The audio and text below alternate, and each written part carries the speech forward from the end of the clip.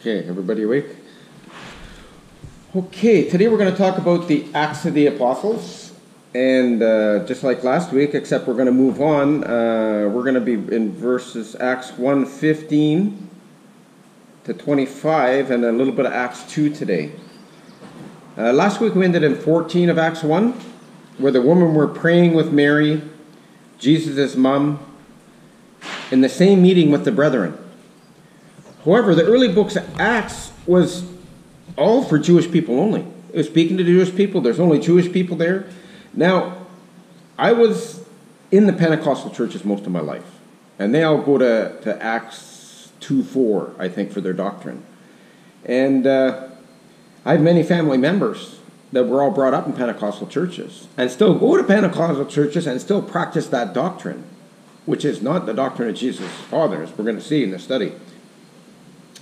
Now, being brought up Pentecostal and having family members that still practice this, they take only the early part of Acts. They never read the whole book of Acts. And it's like they don't even know it. They only take the early book of Acts, which is only for the Jews. And they try and convince you that it's for us today.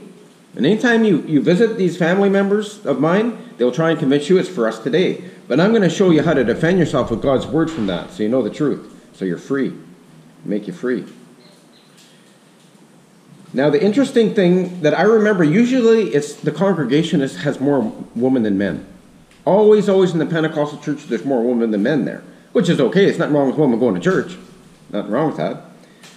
But they would start to speaking in tongues. It would always be the woman that would start to speaking in tongues when I was a boy. And I thought that was strange. And often it would be without interpretation. Sometimes it was back then, but often it would be without interpretation. Or the pastor would interpret it. And it's just unscriptural what they're doing, and we'll see that as we go through there. And also there's many of these charismatic churches we went to, and the pastor was actually a woman. And I don't know why my dad was okay with that, because the scripture, we're going to read what the scripture says about that today. Now these women will also always take you to Acts 1 verse 14. And we're going to read that together. Let's go to the book of Acts. Go to the book of Acts, and we're going to read that together and see why these women take you there, to defend themselves. But you know, there's got to be 30 different scriptures that warn a woman not to be up in the front speaking, except if she's teaching women or children. She's not to be up there. So they always go to this one verse. We'll take it to Acts 1:14. So underline it, defend yourself. You know the woman's lying to you. Acts 1:14.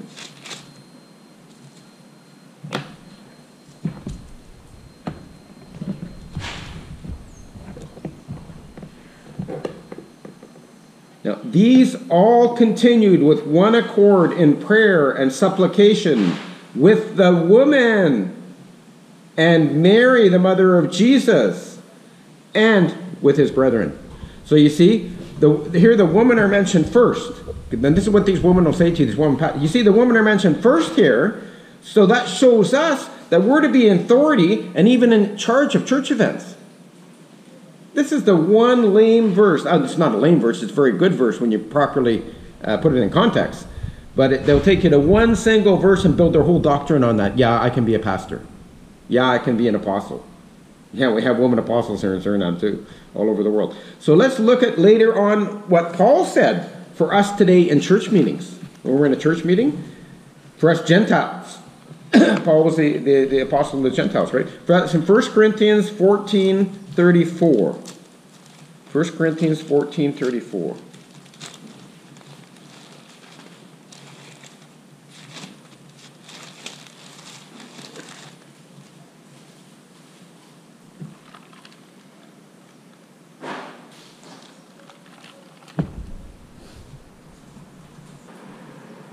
This is how a church is supposed to work.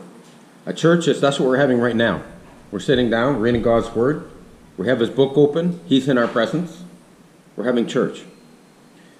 And this is what all the church buildings in the world are supposed to be doing, that are Gentiles, not Jews. 1 Corinthians 14:34. Let your woman keep silence in the churches, for it is not permitted for them to speak.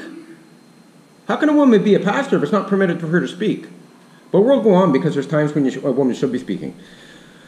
But they are commanded to be under obedience, as also saith the law. So Paul says they're to be under obedience for a New Testament church, also saith the law. And it's also in the law. But he's talking about now, for the New Testament church. Verse 35. And if they will learn anything, let them ask their husbands at home. For it is a shame for a woman to speak in the church. Verse 36. What? Came the word of God out from you? Or came it unto you only? And this is what these women actually claim that are pastors. Oh, I just got a word from the Lord. You always hear them say that. Joyce Myers, all these people. Beth Moore. Oh, I just got a word from the Lord for you guys.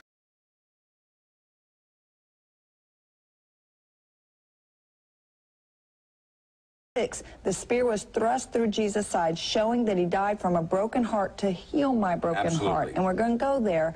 And number 7, Jesus bled on the inside when he was bruised to break every iniquity, which is those repeated sins of your forefathers. It's really learned behavior. And he's the first of many brethren, which means I now come into a priestly anointing.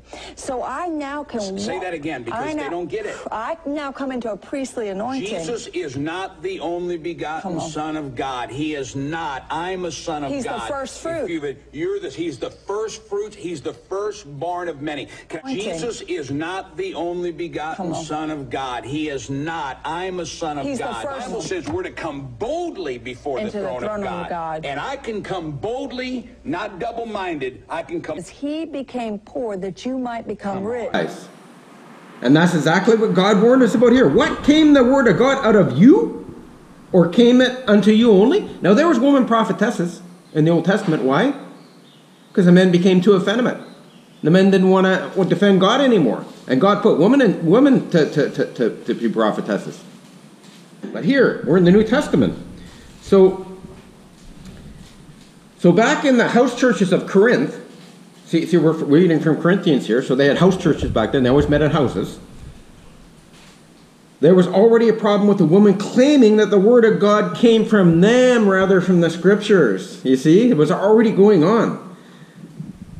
And came from them only. Now the Seventh-day Adventists, I don't know if you know anything about the Seventh-day Adventists, it says cult, and they have a woman called Ellen G. White, and she claims she had dreams and visions, and that's why the 4th commandment should be that you should only worship on the Sabbath, on a Saturday. And the Seventh-day Adventists claim this is our prophetess. And she spoke in the church. She was the only one that spoke in the church, and everyone learned from this woman. And this would be a New Testament church. This is only 100 years ago.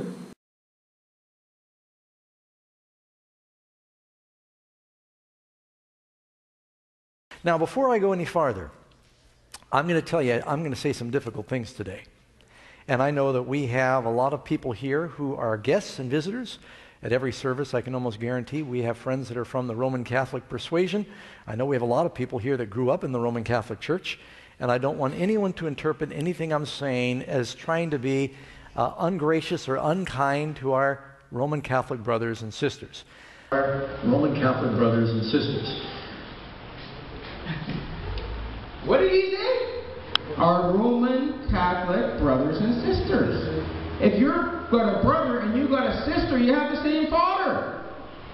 Who's the father of the Catholic Church? Lucifer. They admit it. They admit it with their own mouth. Approximately 100 years ago, I don't know the exact. And this is why they worship on Saturday, because Ellen told them it came from God to her only. You can go back, read that verse 36, 1 Corinthians 14:36. The word of God came out from you, or came unto you only? Paul warned us this would happen. And it's all over the place today, the Seventh-day Adventist cult. There's nothing wrong with worshiping Saturday, don't get me wrong.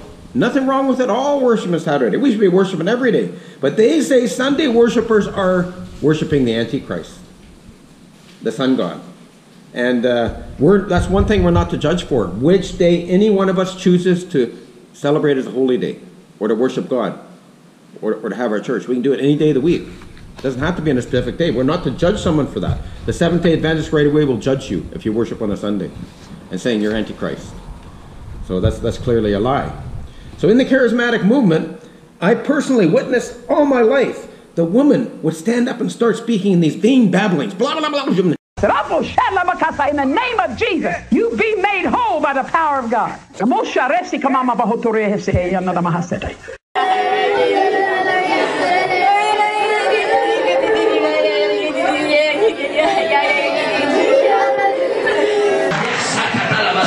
God tells you que sí, que sí, que sí. It's yes, it's yes, it's yes.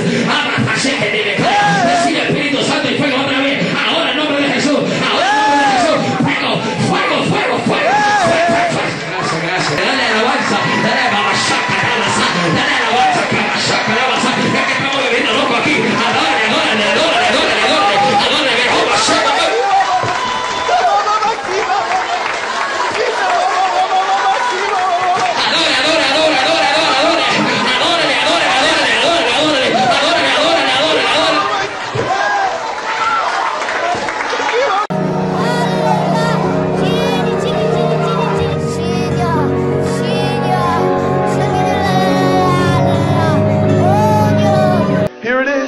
Oh, that's real. This is real. This is real. This is real. That's it. That's it. That's it. That is a whole new level of breakthrough in your life tonight. I don't even know what they're saying to this day. But I tell you, it wasn't the language of earth, because I've been pretty much most places in the world, and I've definitely heard virtually every language in the world, and there's no language that I've ever heard in the world that they're speaking. And no interpretation by a second or third party.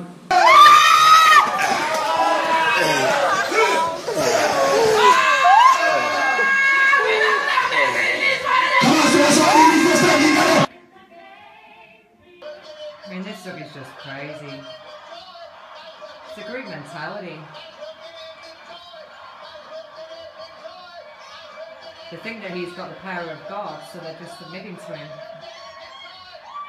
And everyone else is doing it, so it's the power of the crowd as well. See, some people aren't going down, some people are. I mean, this is chaos.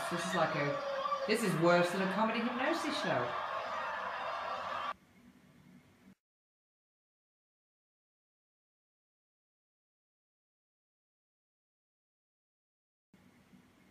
If you don't open your mouth, the Holy Spirit can't talk. All right, now I want everyone to raise your hands, and we're going to pray in tongues. Hallelujah, let's do it. Oh, we love you, Jesus. So go hold Rashada Kapala. No, Rashada Kapala. Holy Spirit, Lord, He is here. Feel His power. Feel His power. See you, Father. And the Holy Spirit is going to whisper in you what to say.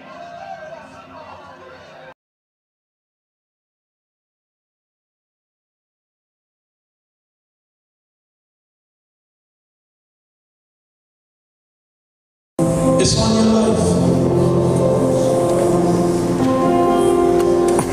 It's on your life.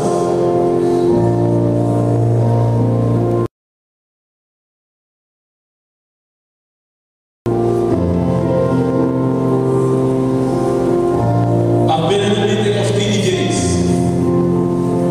I was looking at what was happening. I said, I don't feel nothing. Father, why did you bring me this meeting? And I was sitting at the top there, 20,000 people. And Father God looked at me and said, listen, you think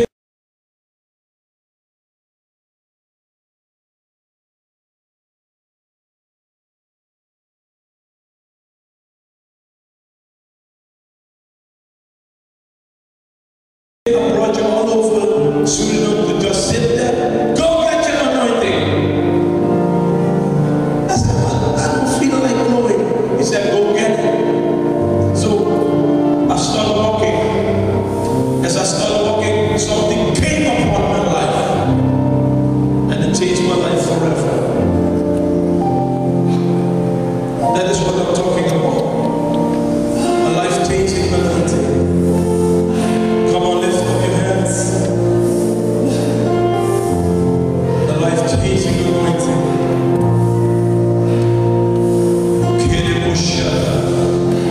Come on, receive it.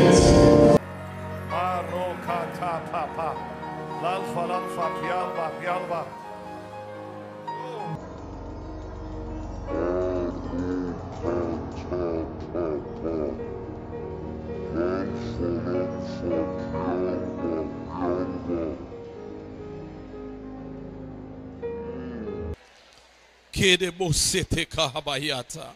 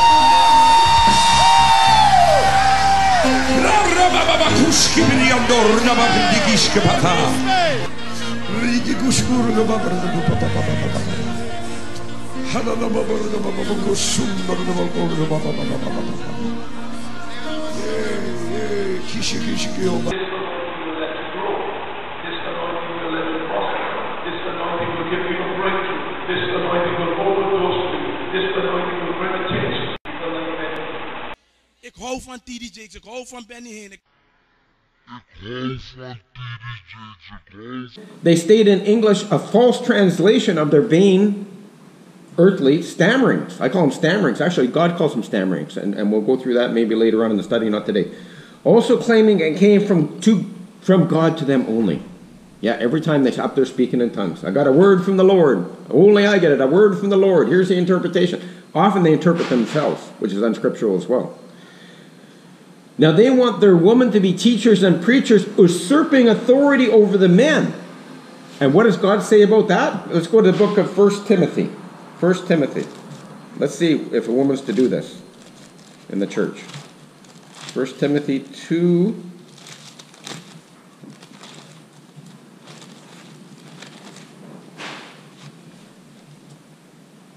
And verse 11.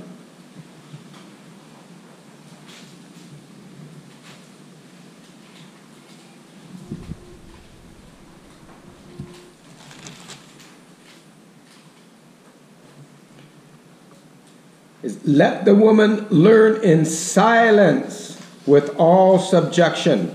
So you learn in silence. But I suffer not a woman to teach, nor to usurp authority over the man, but to be in silence.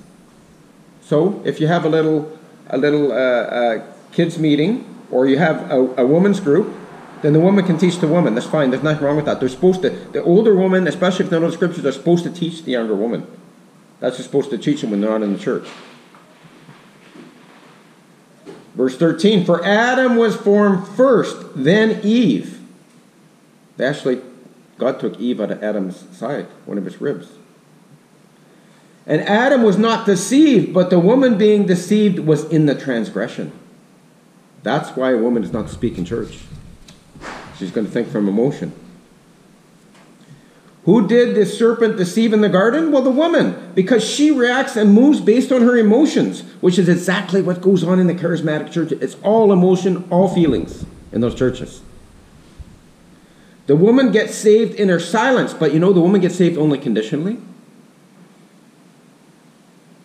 You better have a spiritual covering, a man in your life, a godly man. Look at verse 15. 1 Timothy 2:15. We're still in 1 Timothy. Let's go to 2:15. Notwithstanding, she shall be saved in childbearing, if they continue in faith, charity, and holiness with sobriety. That's right. They're not to be out. And sobriety doesn't necessarily mean just not drinking alcohol. It means not being spiritually drunk too. Don't get all emotional and spiritually drunk out there, especially in the church buildings. And we're going to go into that, not today, the spiritual drunkenness, but we're going to talk about that a little later. Now, going back to Acts 1, verse 15. We're in Acts. Listen, we're studying Acts 1:15, but we had 15 relates to, it was a different time, a different place, and they're talking about Judas, because Judas was now dead. They're talking about Judas and how they're going to replace him, because he betrayed Jesus. Acts 1:15. And in those days, Peter stood up in the midst of the disciples and said, the number of the names together were about 120. So Peter's in the midst of the disciples, and they had about 108 brethren around them. 108 brethren. And verse 16, men and brethren, this scripture must needs have been fulfilled. Oh, sorry, there was only 11 apostles. There have been 109 brethren, because Judas was dead.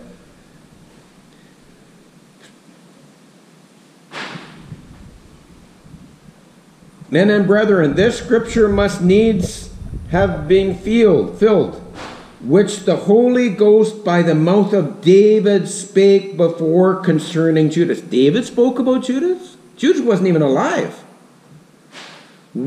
Which was guide to them that took Jesus. Oh, so these guys that took Jesus, the Sanhedrin, the high priests, and they had the Romans come and take him, they weren't reading their scriptures.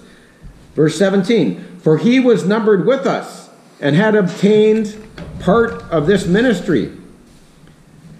Now this man purchased a field with the reward of iniquity, and falling headlong, he burst asunder in the midst. All his bowels gushed out.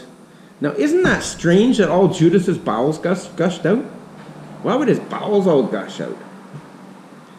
His body must have been there for many hours before Jesus' crucifixion, because he was hanging on, it was probably a very strong tree he put the rope on and hung himself on a branch of it that was sticking out.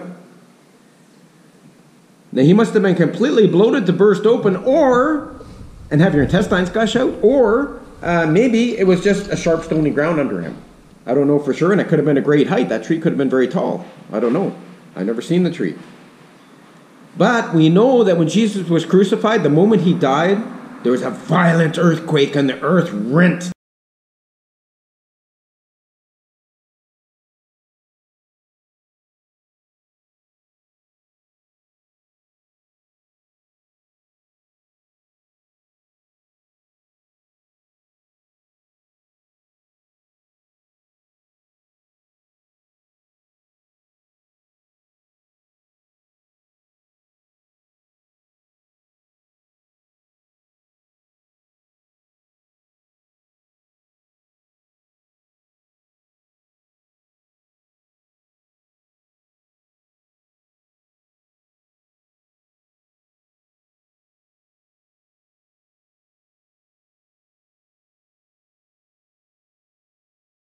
And ripped open when all the saints come out of the graves.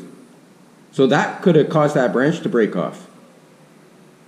And it would have been so violent, maybe the ground was shaking under him, it hit something sharp, I don't know, but that was kind of strange anyway. Verse 19, and it was known unto all the dwellers at Jerusalem, insomuch as that field is called in the proper tongue Aceldama, which is to say, the field of blood. Now Judas was clearly dead here, so there were only 11 of the original disciples present. Let's go to Acts 1:20.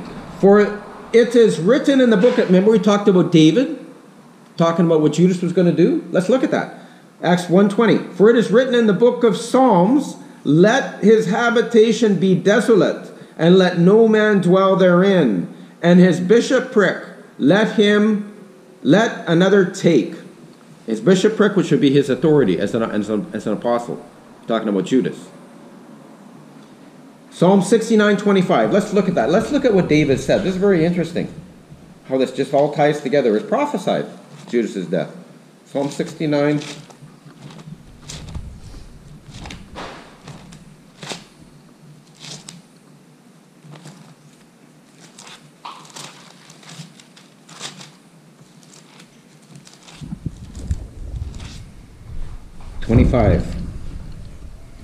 what we just read in Acts, we're going to see again in Psalm 69:25.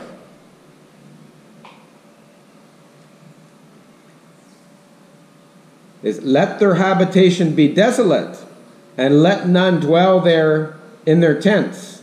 Now this speaks of the Sanhedrin, the chief priest rejecting Jesus back here in Psalms.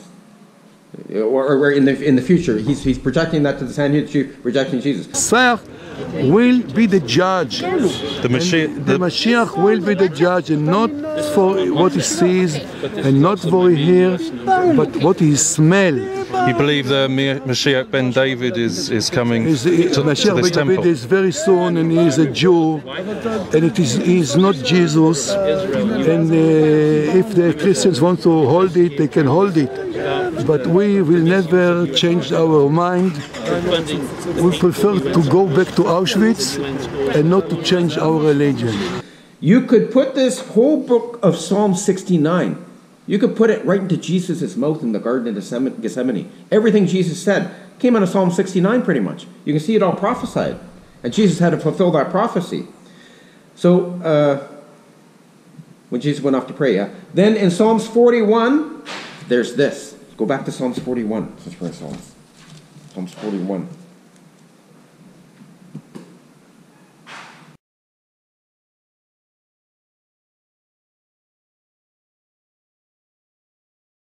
You want me to elevate her head? If anything. Where is the police? Of course, you can use this. I don't know, he's the nurse. Whatever you need. Somebody can help direct traffic. The guy blocked it off. He blocked off with his car.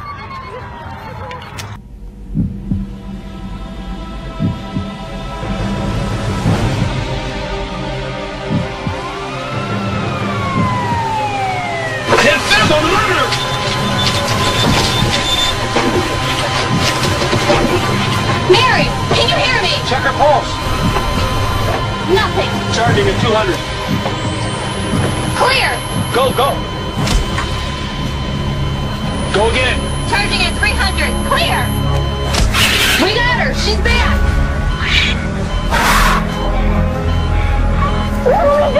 You're not gonna die. We're not gonna let that happen. Watch that monitor.